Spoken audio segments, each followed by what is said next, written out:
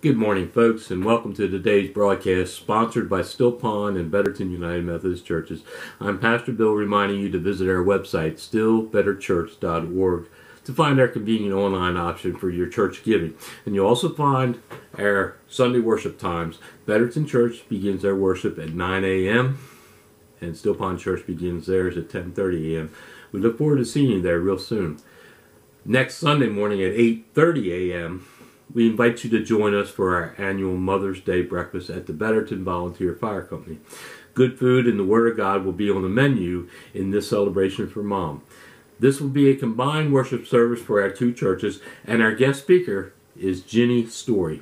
She's got quite a Mother's Day story to tell you, and we wouldn't want you to miss that. So pack up the kids, bring grandmom, grandpop, bring mom and dad, and bring a hearty appetite for good food and the good book. Remember, next Sunday morning at 8:30 a.m., Betterton Volunteer Fire Company, annual Mother's Day breakfast. Everyone is welcome to join us. And just in case if you're wondering, though the breakfast is scheduled at 8:30 next week, we will still bring you this morning's broadcast at 8 a.m. as usual. This broadcast consistently reaches out to more than 50 people each week. And if you can't join us in person in our sanctuaries or at next morning, Sunday morning's breakfast, we hope you will continue to listen in on this program every Sunday morning. And we thank you for your kind support. Let's begin this morning's program with a word of prayer, shall we? Gracious God, we humbly seek you with our whole heart. But sometimes the world around us blinds our vision of who you really are. Your love is revealed in your only begotten Son, Jesus. By his death we have been saved, and in his resurrection we are redeemed. We have trouble seeing what that really means, Lord.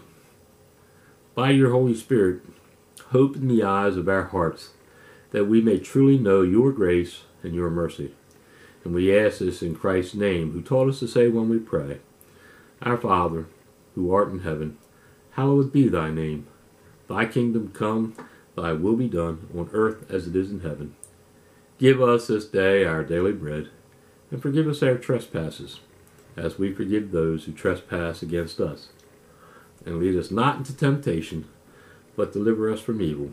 For thine is the kingdom, the power, and the glory forever. Amen.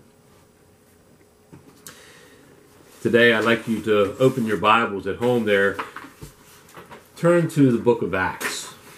We're going to read from chapter 9 today, verses 1 through 20. Again, it's the book of Acts in the New Testament, chapter 9, and verses 1 through 20. Now, most of us are familiar with today's passage reading of Saul's conversion.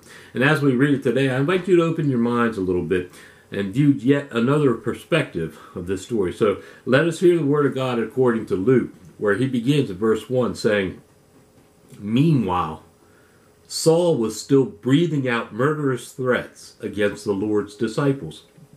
And he went to the high priest and he asked him for letters to the synagogues in Damascus, said that if he found any there who belonged to the way, whether they were men or women, he might take them as prisoners to Jerusalem.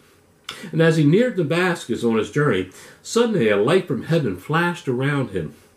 He fell to the ground and heard a voice say to him, Saul, Saul, why do you persecute me? And Saul asked, Well, who are you, Lord?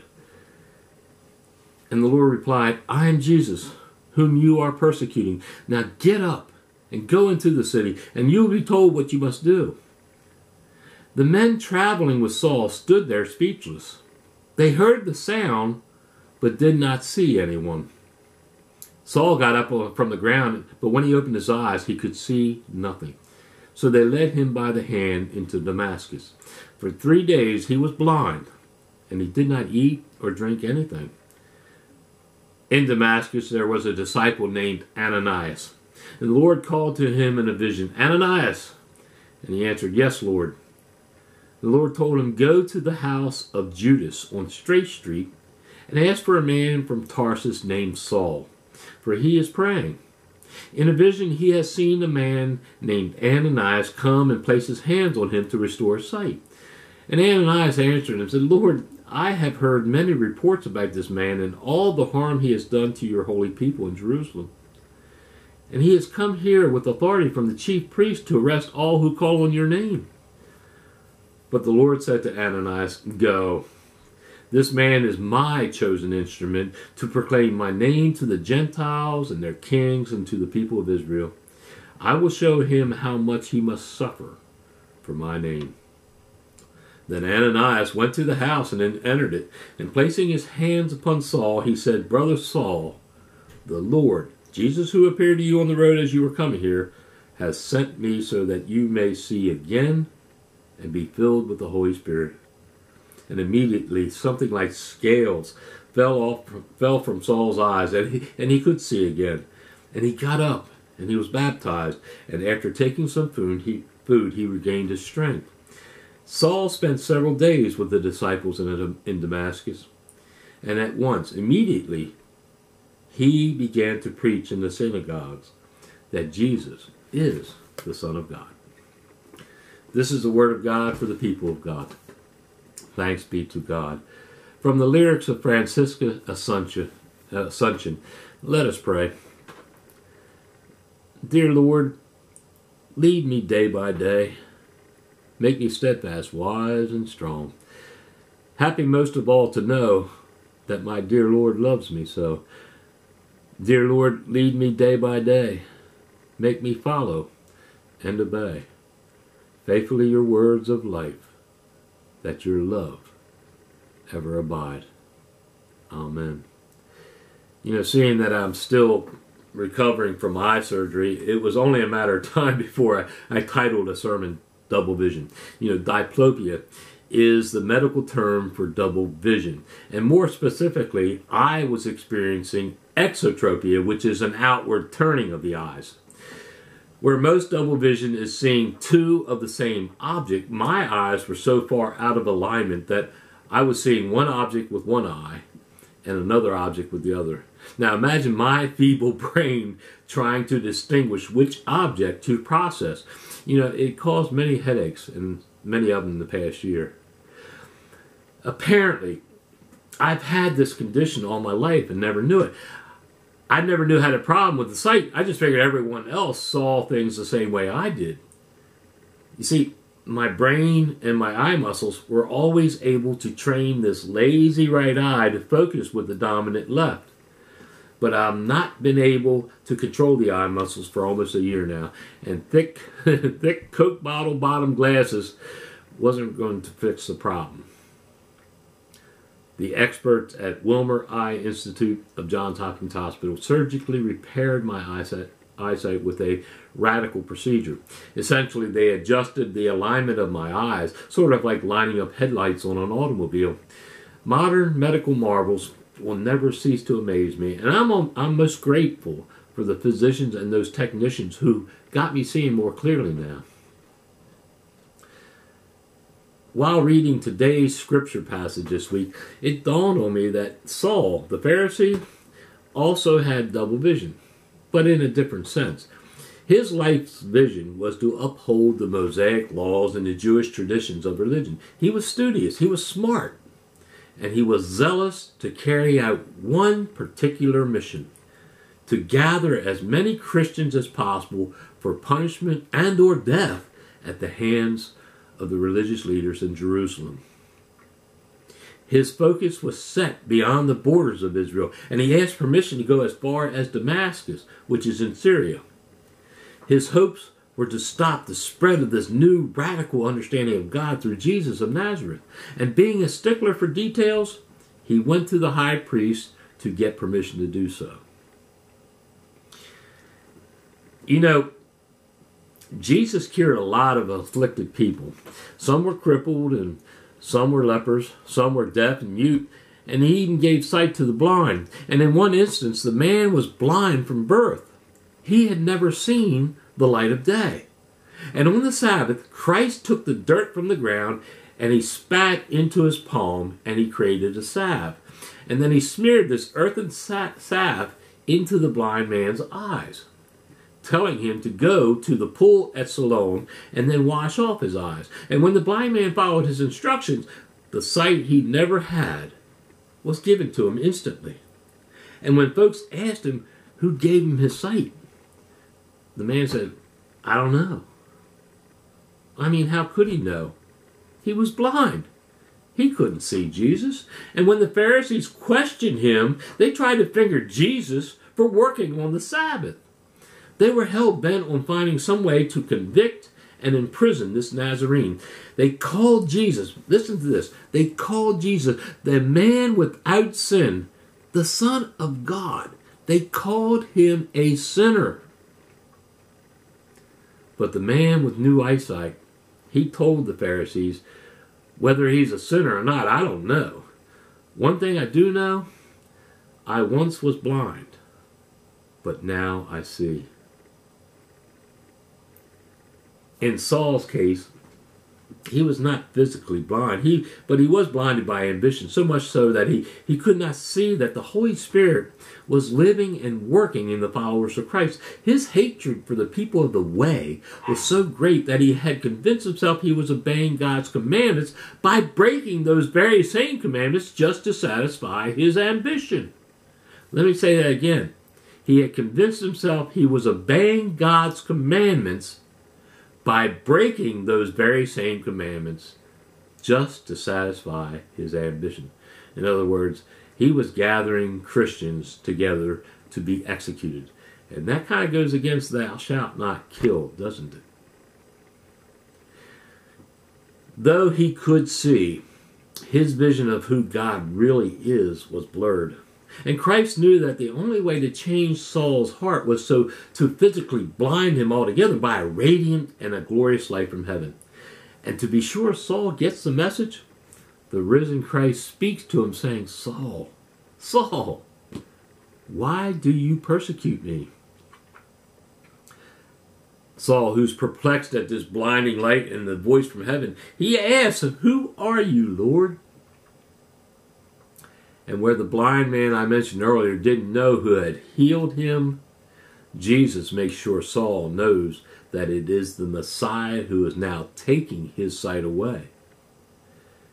But this blindness is only temporary. 3 days later, Ananias is sent by the Lord to Saul in Damascus, and laying his hands upon him, he calls him, get this, Brother Saul. And in a miracle, the Pharisee regains his sight. But it is a new sight. It's a new vision. You see, Saul's focus is now on Christ Jesus. It's not on his personal ambition. And as a result of that miraculous healing, Saul begins preaching the gospel of Jesus Christ in the synagogues immediately. Saul was well trained in Jewish tradition and the Mosaic laws. And last week we mentioned he was a student of Gamaliel, the most famous teacher of Hebrew theology at that time. You know, someone once wrote that a student learns what the teacher knows, but a disciple becomes what the master is. Saul, who soon became known as Paul, was no longer a student of Gamaliel. He was on the road to Damascus. He had become a disciple of Jesus Christ. He once was spiritually blind, but now he sees the light of the world. You know, like Paul, we have our moments of double vision as well. And in most cases, that vision is much like my exotropia, in that we want to see God working in our lives, but the things of this world are also in our field of view. We struggle to focus on one or the other. And in most cases, we end up turning a blind eye to God. You know, ever since I can remember, because of my impaired vision, I've squinted my right eye in bright light. As my diplopia became more severe, I found myself nearly closing my right eye altogether during the late hours of the day. And in doing this, I was then seeing with only my left eye. And because of that, I'd lost all depth perception. Sometimes the light of the world, Jesus Christ, seems too bright for us to focus on him. We squint our eyes just enough to get a little bit of light in, but we're afraid to be fully illumined by his glory. In that limited view, we lose our perception of the depth of God in our lives. And our lives become shallow. They become empty. And they might become without any meaning. We might as well be in total darkness. But thanks be to Christ, we have a restored vision, a restored relationship with God. His death on the cross of Calvary was in full view of the people in Jerusalem some 2,000 years ago, and his crucifixion is still in full view today. But it is the risen Christ that is our vision of hope for everlasting life. Jesus told a doubting Thomas, because you have seen me, you have believed. Blessed are those who have not seen, and yet they believe. Those of us who have faith in Christ today, we fall into that category. Our double vision becomes singular and focused entirely on Jesus. Sure, we have our moments when we look at ourselves, we look at our lives, even our selfish ambitions. But when we look at the world through the eyes of a heart filled with God's Holy Spirit, we are then able to look beyond our sins, and we're able to look beyond other people's sins as well, and we're able to look towards the kingdom of God. Friends, don't squint when Jesus shines his light upon you. Open your eyes that you may see glimpses of truth God has for thee. Christ can radically change your view of who God really is in your life. And if you faithfully see him with the eyes of your heart, you'll experience that here and now. Let us pray. Heavenly Father, forgive us when we turn a blind eye unto your glory. We don't mean to do so. We fall victim to our human nature. Lord, enlighten us with the truth that is Jesus Christ. And God is to be a reflection of that truth to those around us. And in Jesus' name we pray. Amen. Today's closing thought. Jacob Kaushee of Singapore. He was an ambitious man who sought to gain as much money and worldly possessions as he possibly could. His zeal for living life in the fast lane led him into a world of illegal drugs and gambling. And in 1980, he was arrested and placed in a government rehabilitation prison. Now, everything he had ever hoped for was now just a dream that was locked up with him in this tiny little cell. He grew impatient as his heart ached with a cold emptiness, and his only relief was smoking cigarettes. But they were not allowed to do that in that rehabilitation center. So Jacob found a way to have tobacco smuggled into the prison. The only problem was he didn't have any rolling papers. Seeing the Gideon Bible that was placed in his cell, he rolled his cigarettes with pages torn out of that Bible. And one day he fell asleep while smoking one of his roll your owns. And when he woke up, he discovered the cigarette had burned out, leaving only a scrap of the charred paper. And when he unrolled the scrap, he read these words: Saul, Saul, why do you persecute me? And apparently the passage made him curious, so much so that he asked for another Bible, and he searched tirelessly for the chapter and verse that contained that question. And when he found it, he read the entire story surrounding the conversion of Saul on the road to Damascus. It was then that he realized that if God could change the heart of a man who hated Christians so much into one of the greatest Christian leaders ever, then maybe God could change his heart too. He knelt down in his tiny cell, a cell that once housed his hateful existence and his lost dreams, and he turned his entire life over to Christ. And from then on, he became a witness to many other prisoners. He shared his story and helped others come to Christ as well. And when Jacob Kaushee was released from the center, he met a Christian woman, he got married, and is now a missionary in the Far East. Today, he tells people far and wide, who would have believed that I could find the truth by smoking the Word of God? To the Jews who believed him, Jesus once said, if you hold to my teaching, you are really my disciples. Then you will know the truth, and the truth will set you free. Kashi found freedom not only from his prison cell, he found it also from the cold, empty promises of his selfish ambition. In a response to that freedom, he shared the truth that is the gospel of Jesus Christ to many others. And from what I hear, he's still doing so today. Such was the case with the Apostle Paul. He too was imprisoned in his personal ambitions of one day being a respected Pharisee and a member of the prestigious Sanhedrin. It was only after Christ blinded his ambition that he was able to see the truth. And 3 days after he was blinded by the light, he regained his sight to see the light of the world. And he became a reflection of that light throughout Asia Minor and parts of Europe. He was paving the way for the conversion of Gentiles and Jews. And you know what? That legacy continues today. Blind ambition leads us to a prison-like existence as well. We become so wrapped up in selfish goals that we forget God's love given to us through Christ crucified. And when Jesus died on the cross, we were saved from certain death. And in his resurrection, we are redeemed. We are free to leave that prison cell of sin. So friends, the cell door is open. Christ is calling you. Are you willing to step into the light? Open your eyes, see the truth, and follow Jesus into everlasting life. Don't let your souls go up in smoke. Free them forevermore in Christ Jesus. We hope you can join us for worship in our sanctuaries real soon, but if you can't, that's okay. You can always tune in next Sunday morning at 8 a.m. for another broadcast. And until then, go in peace, and may the peace of God go with you. Amen.